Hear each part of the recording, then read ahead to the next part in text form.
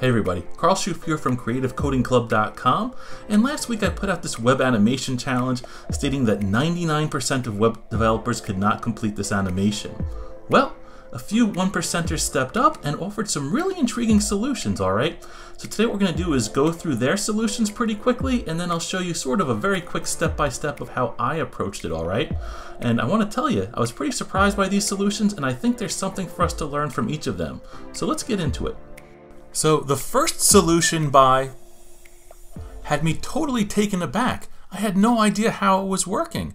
I came to this page where I saw this cryptic SVG code and I see this animation on the right here.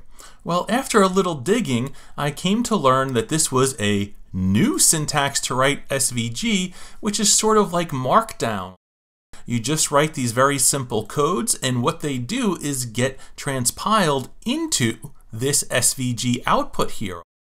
So although it's not beautifully formatted, it's just pure SVG code. And if we investigate it a bit, you'll find important things like there's actually two paths being animated, which is a common solution that we'll see more of. But what's unique to this solution is that the animation is being strictly controlled by these animate tags that are animating the stroke dash offset. And I really have to applaud this solution for being the most unique and surprising one, all right? I think it's just brilliant. And this led me to investigate a little bit more about this syntax, and there is a blog article here that explains everything you pretty much need to know, so I'll link that up for you. And over in this SVG playground, I strongly recommend that you go through the other examples here. They are absolutely phenomenal. It's crazy that you can generate this beautiful artwork here with just this small snippet of code. All of these examples are worth looking into, as I'm sure they can inspire you to do more with SVG. Our next solution comes from Daryl, who used Lottie Lab to create a Lottie animation. I was completely unfamiliar with Lottie Lab, so again, it was very interesting to see this solution. Daryl went ahead and created an entire video with voiceover showing his real-time exploration and building of the animation. I've sped it up here and edited some parts out, but it's just a few short minutes, and it's very impressive that he got the desired result in very little time, and I have to say, it looks great. Moving on to more traditional approaches, this demo here by Amit Sheen uses two paths inside a mask. Now you may be saying, what do you mean two paths? It looks like a circle, a line, and a circle.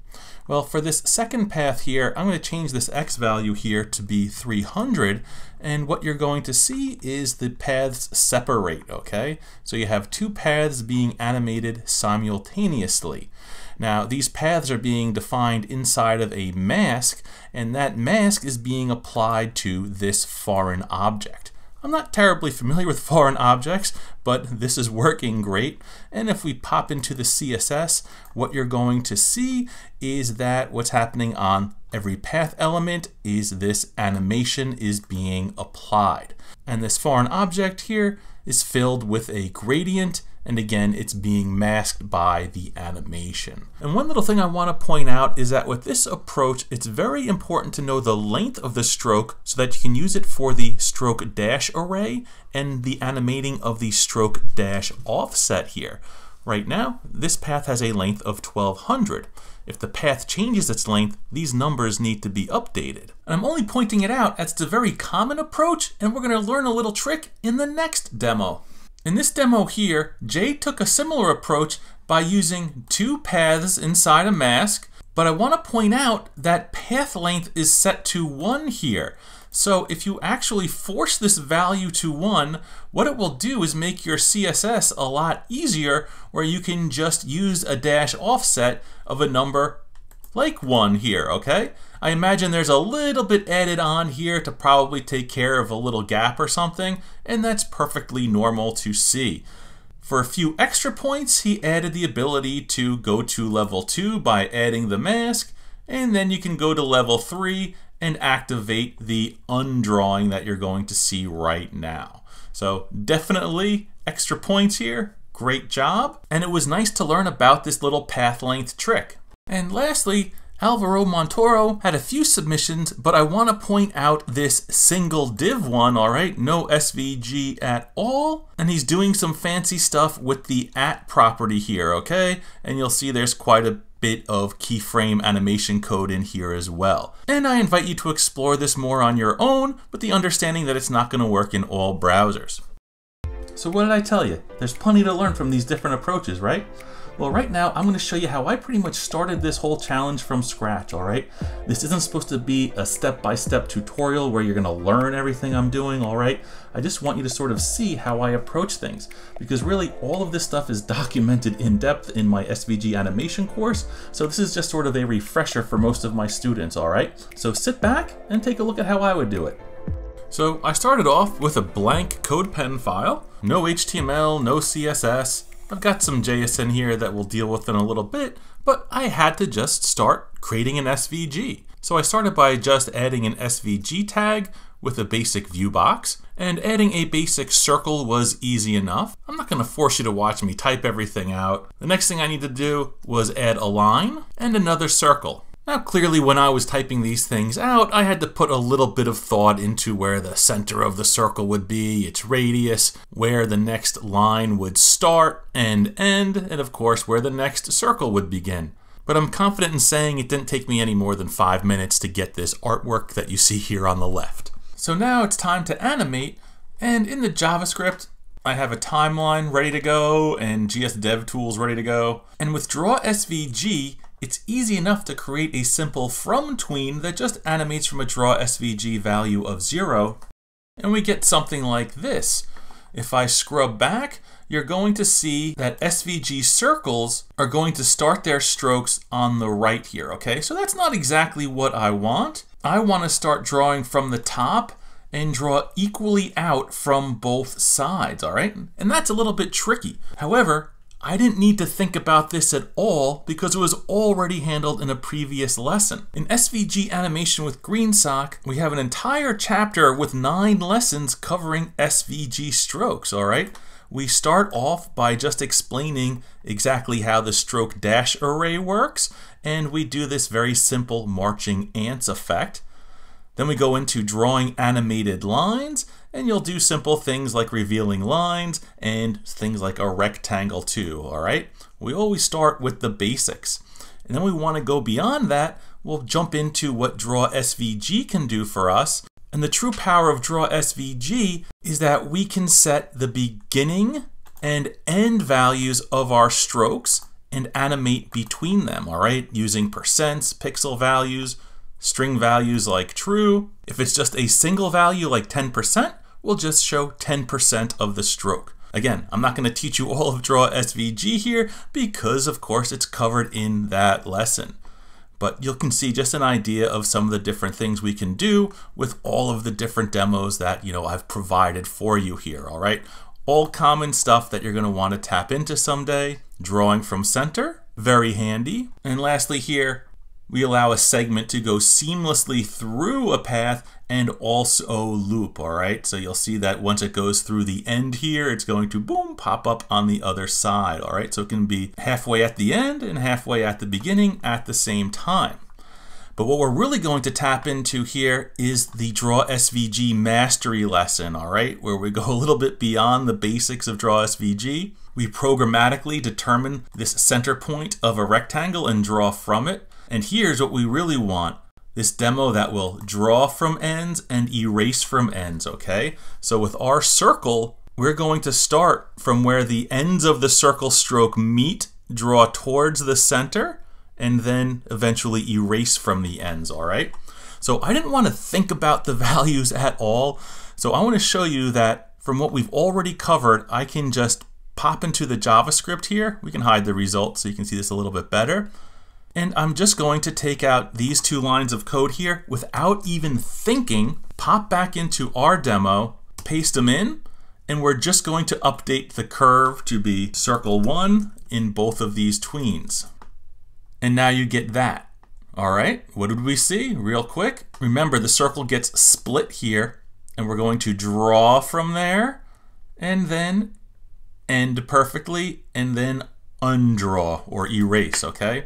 Now clearly things are rotated around weird, and at this stage of the game I didn't want to have to try to convert these numbers and just blindly guess at stuff. So now I'm just going to use a GSAP set to rotate both of the circles -90 degrees and set the transform origin to their centers. And now you'll see that circle draws in from the top and erases. Well, we don't really need the erasing part right now. I'll save that for later. After the top circle draws itself in, we're going to want the line to draw from an SVG value of 0. And right after that, we want the second circle here to do exactly what the first circle did. So I'm just going to copy out that tween there. We're going to do a little paste and change circle 1 to circle 2. And that gives us the first part of the animation perfectly done. We can go back with GS Dev Tools, way to the beginning. First circle draws in, boom, line comes in, second circle. And since I was able to just copy and paste this code, doing this whole animation literally took me like 2 or 3 minutes when I did it the first time around. Now, although I eventually undraw everything, it was at this point where I thought, wouldn't this look cool if instead of using a solid color, you know, we had a gradient in there that looked real fancy. Now, I would never take the time really to hand code a gradient and make it into a mask. So I'm going to show you how to do it really quickly in Boxy SVG. I'm just going to go to the HTML. I'm going to select all of my SVG code, do a Command C to copy it. And now in Boxy SVG, I'm going to do a file new from clipboard, which is going to open a new tab with my SVG right there and waiting for me, all right? Beautiful. Now, just as a proof of concept, I'm going to go fairly quickly and just make a rectangle and fill it with a gradient.